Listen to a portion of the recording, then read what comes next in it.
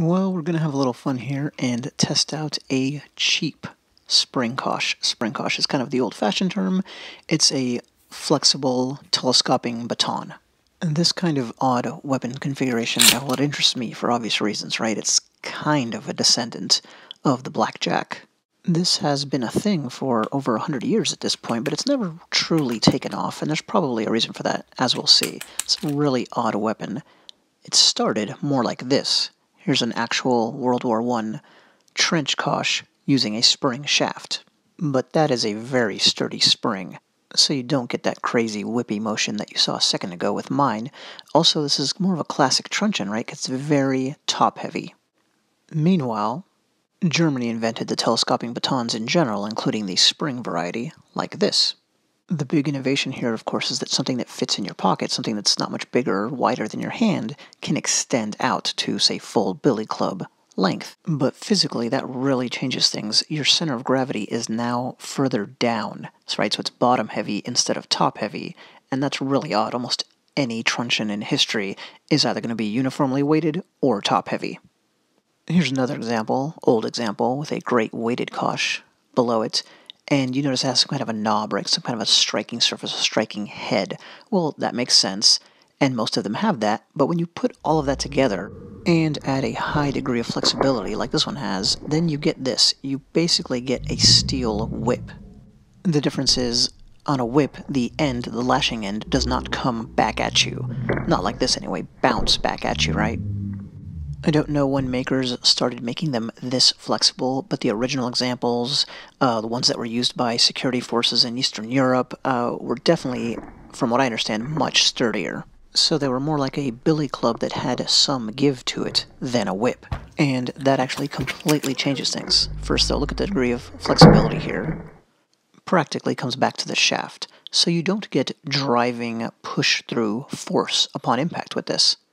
But you do get impact. I would even say quite a bit. This is not a pine board, the kind that you break in karate class. This is a very durable plank that we're going to use, as you'll see later when I use something else against it. Anyway, the impact here, think of it as all dissipating upon impact, right? It puts everything it can into the target, but then it's instantly done. Kind of like a slingshot. Because of that, you get no pushback up your arm, saves all the stress, rebound stress on your arm, but because you get no pushback, you get no push through, which is where you get to put in a little bit extra, and some of the experiments I've done, like with that giant medicine ball, striking it with a baton, like you can feel it. I love the impressions that this left in the wood, and again, this is a tough wood, as you'll see. I think that means I did a good job striking, right, because the head came down flush just about where I would have wanted it, and that's the thing with a weapon like this, it's timing based. In a way, all weapons are. Of course, you want to swing with the right timing, but the more flexible, the more important that is. The way I point this out to people is, like with a bullwhip, right? It can lash skin, it can cut to the bone, some people say, but you have to swing it just right. The flexibility maximizes the effectiveness when timed right. If you swing clumsily with a bullwhip, well, it's practically useless. Can you get the maximum extra velocity the flexibility is affording you? If you don't, you might just be saving your target some impact, rather than imparting more. Now let's step it up to a gray brick. Kind of a patio brick. And got a chunk to come off. And that was really just with a moderate swing. I'm also beating the crap out of this cheap weapon. It's not going to survive very well, but I expected that. Speaking of abusing it, here's a red brick, which is really taking things up to a ridiculous level.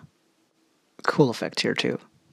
You see that? Was that like an actual shockwave or something that made the iPhone wobble? And the whole video was worth it just for that. So you can see the line and an actual chunk. I saw the chunk go flying off as well. And I thought it flew towards the camera, so maybe it zinged by the camera and caused it to wobble. But here's the unedited still shot of the post-impact. Pretty cool. Now, I would not have been surprised at all if the steel head had just come flying off of this thing, or it had become, irreparably bent upon striking a red brick. So actually did better than I thought.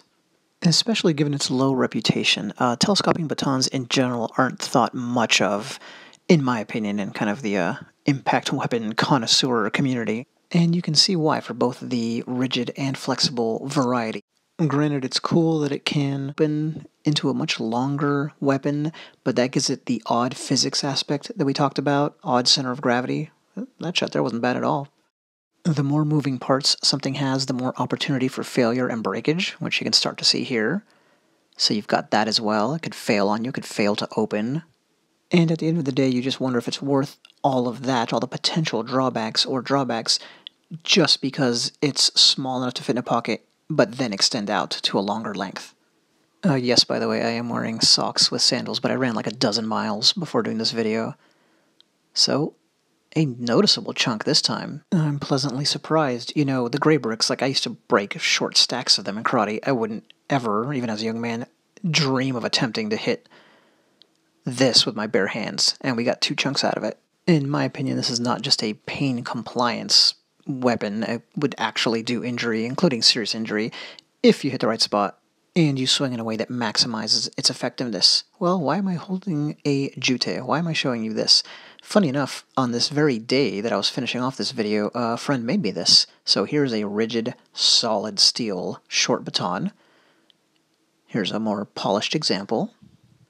And I wanted to test it against the exact same kind of wood for a real apples-to-apples comparison, and you can see the dent is a very close approximation to what our cheapy Springkosh did. Unfortunately, I don't even know what kind of wood this is. I just know that I went above the pine because I wanted something tougher, and it's really tough.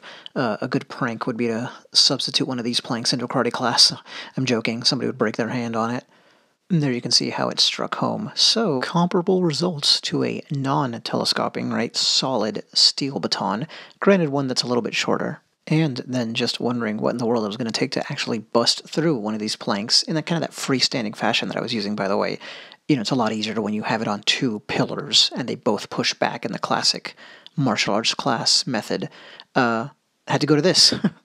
And this, hardware store generic hammer did, of course, in fact, go right through it and crack it in half. And, for people who don't know weapons history very well, they might think, well, why is a self-defense implement so much less effective than just a common tool like this? Well, because if you think about a feudal Japanese policeman's baton or a modern police's telescoping or even solid one, they're not meant to be as effective as possible. They tread kind of a middle ground, or else you could just walk around with a hammer. A hammer is meant to do as much damage as absolutely possible. Go look at a medieval or Renaissance warhammer, like an actual warhammer in a museum that was meant for fighting an armored opponent, and it's not really that different than, what you can buy at the hardware store today. Well, here is a forebear of my, once again, cheap modern telescoping Springkosh. These were used by British Special Forces in World War II. There's a really cool incident involving that in my book. But the bottom line on the low-cost modern version, I hope to test a high-cost version someday, is that it devolved from the kind of thing we're looking at here in this picture to more of a telescoping steel whip. The closest thing you could compare it to would actually be kind of a Cossack traditional whip. A lot of sap collectors know what I'm talking about. It really occupies that same space, kind of a pain compliance tool that could still do some serious damage if used right, but could also, just like the ASP batons police carry so often today, could just end up flailing against your opponent and not doing enough for the fundamental physics-based reasons that we talked about earlier. I was using this as a very inexpensive jogging companion, and it's probably worth it for that kind of thing. For real self-defense, I think the best thing you could say about it is that it would probably be pretty intimidating because it's just so odd lashing around in that seemingly unpredictable fashion. Whipping this thing around in front of you would probably look a lot scarier, if you will, than with a straight baton. Lastly, these are mass-produced yet rare, because they're just not that popular. So, you know me, I like odd impact weapons. Thought it was well worth the money to check this one out. Thanks for watching.